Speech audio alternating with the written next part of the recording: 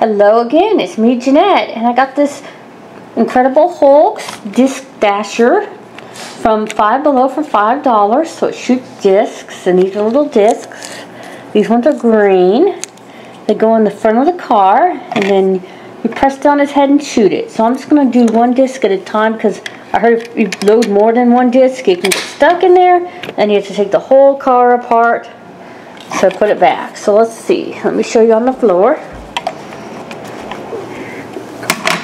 So the car doesn't move on its own, but kids can push it, or whoever's using it. Maybe just a collectible, be just on the shelf. Move it back and forth. And push down his head. And out comes the green disc.